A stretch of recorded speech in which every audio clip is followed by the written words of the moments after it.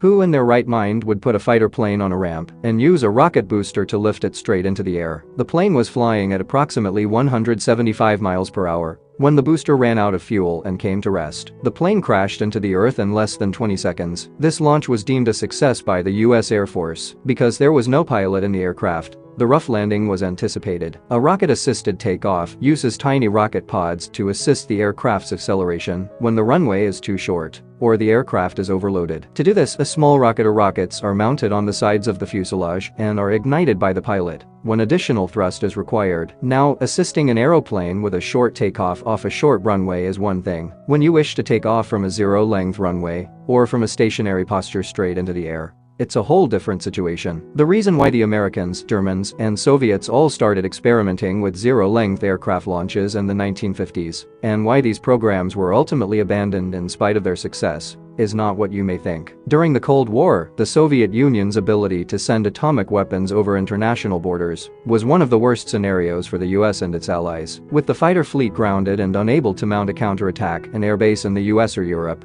could now be entirely destroyed in one strike. Fighter planes may be placed on a ramp on the back of a truck and then launched directly into the air with the aid of a rocket booster, much like launching a missile, as one solution to this issue. Imagine being the first person to fly a fighter plane that has been installed on a platform, strapped to a rocket booster, tilted up at a 20-degree angle, and is about to take off. The reason the pilot is entering the cockpit a little slower is because there are many things that could go wrong. There is no hesitancy. It's caused by the size of his enormous balls. On January 5, 1954, the US Air Force used a rocket to launch an F-84G Thunderjet with a human pilot inside, while the aeroplane engines were running at full power prior to takeoff. This was the first ever manned ZEL launch.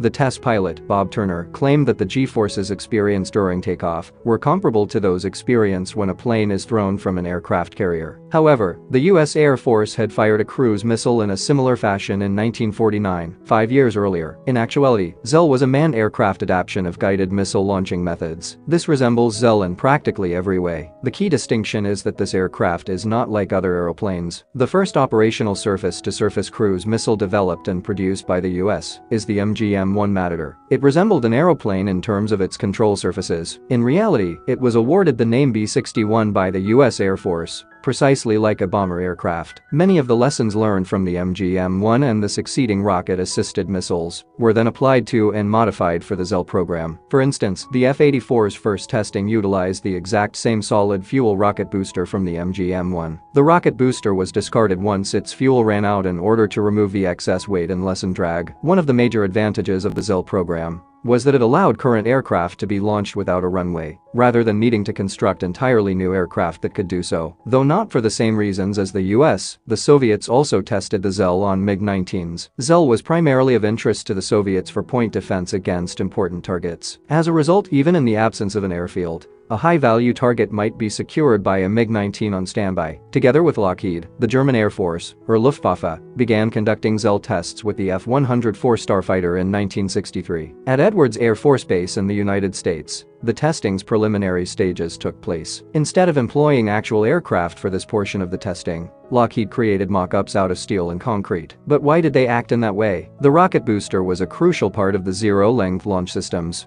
The rocket booster had to be powerful enough to accelerate the plane by 2 to 4 miles per hour, but it also had to be positioned correctly in relation to the plane. The booster is not completely in the back, and it is not in line with the fuselage for a reason. The rocket's thrust must be precisely directed towards the aircraft's center of gravity. Otherwise, a pitch, roll, or yaw movement would result. Due to low dynamic pressure, the pilot has little aerodynamic control until the aircraft has reached a sufficient speed. He is thus totally dependent on the rocket alignment. The initial testing could be accomplished at substantially lesser costs and without destroying actual aircraft, because these mock-ups had the same weight and center of gravity as the F-104. The program relocated to the Lechfeld Air Base in Germany after the initial tests were successful, where a fixed launch platform was constructed for the ensuing flights. ZEL may have made it possible to launch counterattacks, but that only addressed a portion of the issue. Those planes still needed to land somewhere else. This is why a different program was being created concurrently, which was a horrible idea in hindsight. A program called Zero-Length Launch Mat Landing, or ZLML, looked into the viability of a zero-length landing. An arresting cable, a tailhook, and an inflatable rubber mat were to be used to achieve this for the landing in the absence of an airstrip. We assume it resembled this in appearance. There were only 2 manned landings, both of which resulted in back or neck injuries for the pilots. Eventually, for a variety of related reasons, the ZEL program was discontinued by the Americans, the Soviets, and the Germans. Without a safe landing option, the pilot would have had to force himself out of the plane, which would have destroyed it. Parts of the German Autobahn proved to be a workable choice for aircraft launching and landing, even big freight planes, as was later tested in 1980. Nevertheless, despite all, the development of intercontinental ballistic missiles significantly decreased the need for aircraft for nuclear strike missions. Furthermore, the development of some TOL and STOL aircraft, such the British Harrier and the Soviet Yak-38, was driven by the eventual goal of having aircraft that could operate independently from a landing strip. In fact, the Harrier made its first vertical takeoff in 1967,